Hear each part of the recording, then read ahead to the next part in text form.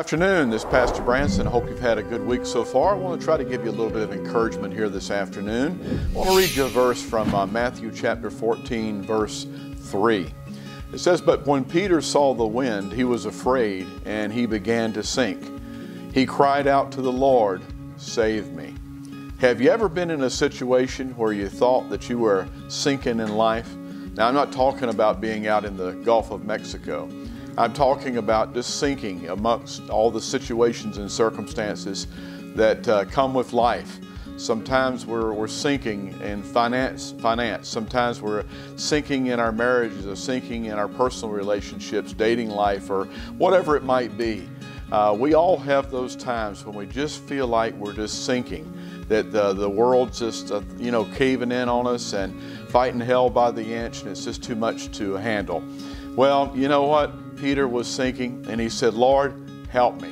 So you know what? We need to tell the Lord, "Hey, Lord, help me." And I want to give you 5 things real quickly that can help keep you afloat when you feel like you're sinking. First of all, we need to have courage with Jesus.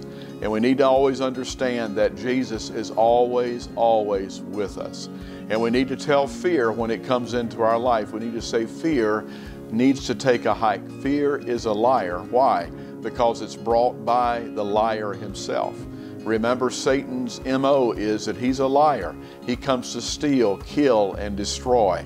So one of the biggest things he does sometimes is he makes us very, very fearful of things that are going on around our life, things that we're going through. But in those times, we need to have courage in Jesus and know that he is with us no matter what. Number 2, we need to always take risk when it comes to faith. And faith is always a risk. Faith is a substance of things that we do not see. It's like going out and getting on an airplane and flying from here to Atlanta. Any of us know the pilot? Probably not. Have any of us ever flown in that airplane? No. Have any of us sat in that seat before? No.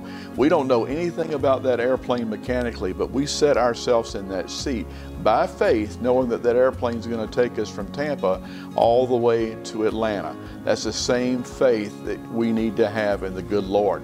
If he's calling us to get out of the boat in our life, to do something that he's called us to do, we need to trust him. We need to step out and we need to do what God has called us to do. We miss so many blessings sometimes because we stay in the boat and we don't have the faith to step out. Number 3, we need to stay focused on Jesus, not on our circumstances. The longer we put our focus on our circumstances, the more we'll drown. We'll feel like we're drowning. We'll feel like we're overwhelmed.